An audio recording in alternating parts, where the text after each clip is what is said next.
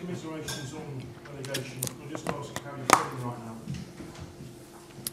Do I have to push something? No. No, you're good. Okay. How am I feeling? Excuse me. Disappointment, of course. The bigger thing is disappointment. You know, we tried everything to avoid relegation, but at the end, yeah, it's hard to take when you have such a performance today. Do you think you've done enough today to at least pick up a draw? If we have done enough today? Do you think you've done enough? Played well. You were at the game. You saw what happened at half-time. So I think their supporters have been really. No, they realized our performance, and even at the end when we went out, their supporters, so which have been great. They realized and gave us a big applause for what we have done. The thing is, and that's why I was asking you, in the Premier League it's so tight. Today was playing Huddersfield against Crystal Palace, and we were very equal, I would say. First half was our half, second half maybe went a bit more in their direction, but still at the end we had possibilities also to win this game. And then at the end, it's a quality of maybe 20% of players like Zaha who decide such games, and a quick movement in the penalty is the result of it.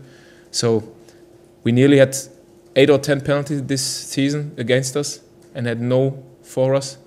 So there are reasons, and I'm pleased, and I have to talk a bit longer today because I'm pleased with the performance of my team today. We tried everything, and this was really a team on the pitch.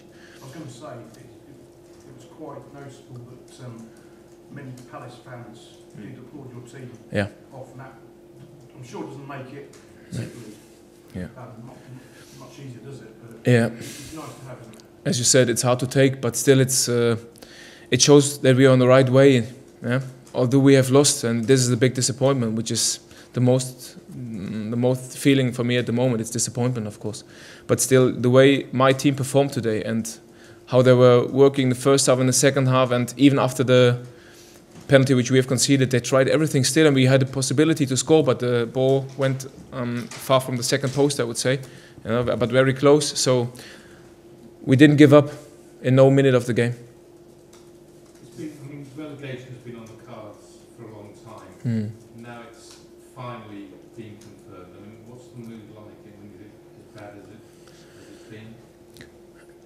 I think every one of you knows, and me personally, for me, I know that failure and success belong in a way together. So you can't be just always successful. We have been successful as a club for a long, long time.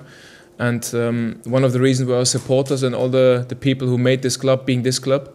And now it's an important thing for us to go through all the details, what happened this season, and to learn out of the failure, I would say, because this makes a club stronger. And for me, it's great to be part of it because I realize that every day that this club is willing to do this.